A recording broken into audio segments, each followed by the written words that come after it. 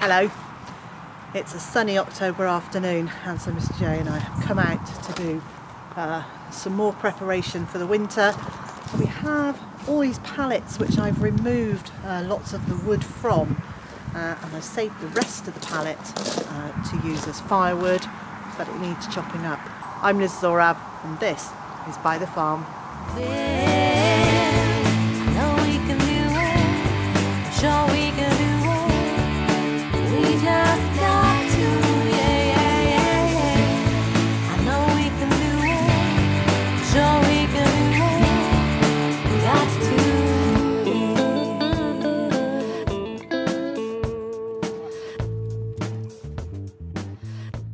This is also the time of year I like to look at this herbaceous border, see what's outgrown its allotted space, and very definitely this perennial sweet pea is much too vigorous for here. So I'm going to take all the dying growth from the top of it and then I'm going to lift the plant, move it into the shrubbery because I still love it, but it's not right in this space. And in here I'll put something tall and something elegant. Perhaps some foxgloves or maybe some delphiniums. And this sort through in the autumn also gives me a chance to have a look to see what's self-sown. So there's a fennel here and I will lift that and move it where it's not in the middle of the path.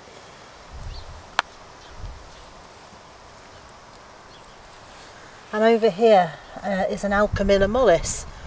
I absolutely love these and I would like some more over in the long border, so I'll lift this one and transplant it to the long border. That's got a nice healthy root system on it, and as soon as that gets into the soil and not just into wood chippings, that should grow away really nicely.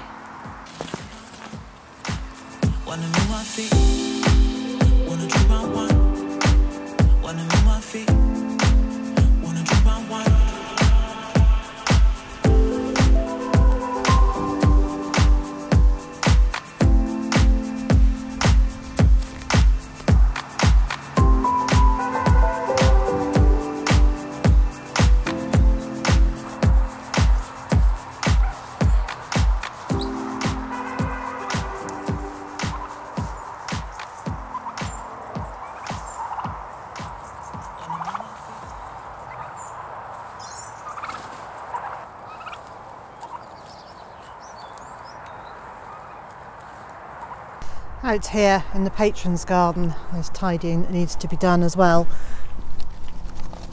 There are bamboo canes lying around, well, they can be put away, and I store these in the pallets that make the fence between the vegetable garden and the patron's garden.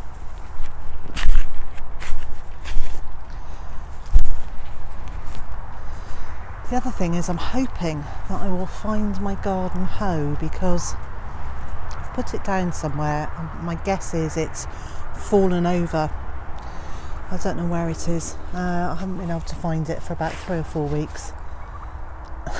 I'm forever losing that. It's one of those things that it's got a wooden handle, so it's beautiful, but I really need something that's bright yellow or something that's got a really vivid colour on it so I can see it when it falls over.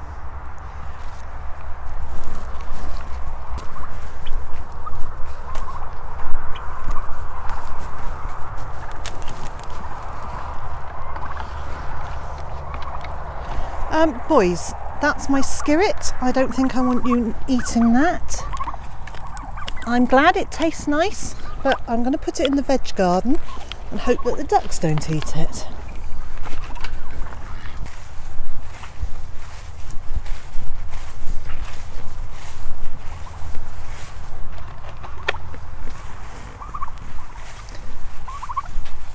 It actually doesn't look too bad out here in terms of tidying up. It appears I can even tidy up turkeys as well. Don't know where they've gone off to. So just a few pots from where I've planted in the border at the end that's in front of the polytunnel. I wasn't really planning to be recording this, but the boys are out. They're not being very well behaved, so I just thought I'd film them. They are having a lovely time, but they're all over the raised beds and just completely misbehaving.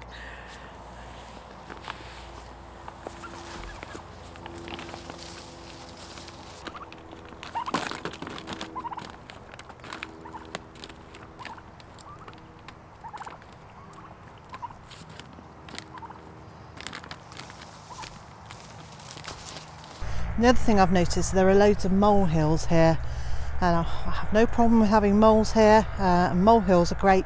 I'm just going to scoop up the soil and put them into the raised beds because the soil's great.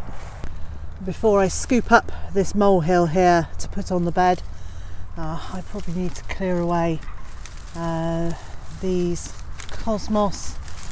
This one has had it. It's looked beautiful all year. But it has come to the end. It's dry, it's crunchy.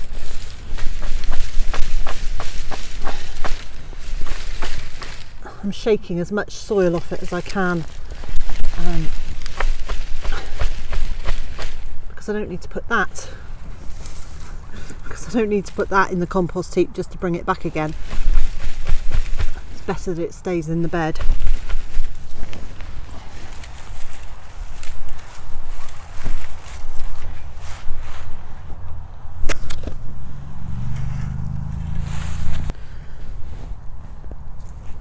So the soil from the molehill is super, but it has got quite a lot of clover growing through it. So I'm just going to remove that, because although I'm happy with that to be in the, I want to say grassy areas, but they're not. It's the clover areas between the raised beds.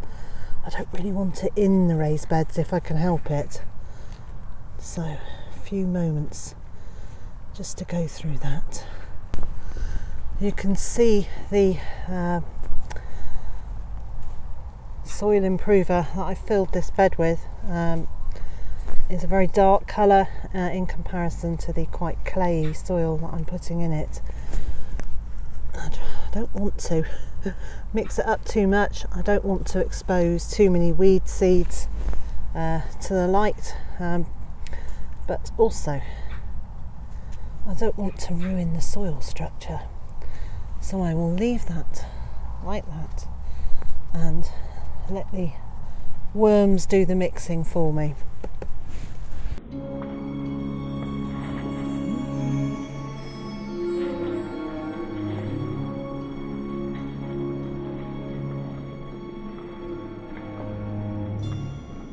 Well, I can hardly believe this.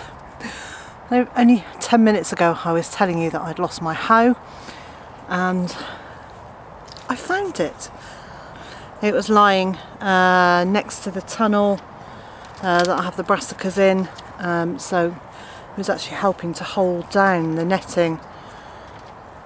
I'm really pleased. I'm definitely going to tie a piece of bright yellow something around it. I'm also going to go and put it away where the tools live.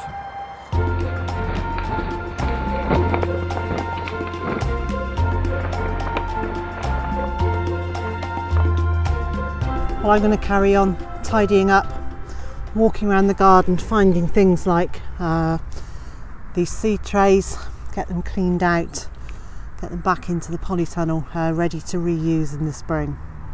And so wherever you are in the world and whatever you've got planned for today, I hope it's a good one. And I also hope you'll join me again next time.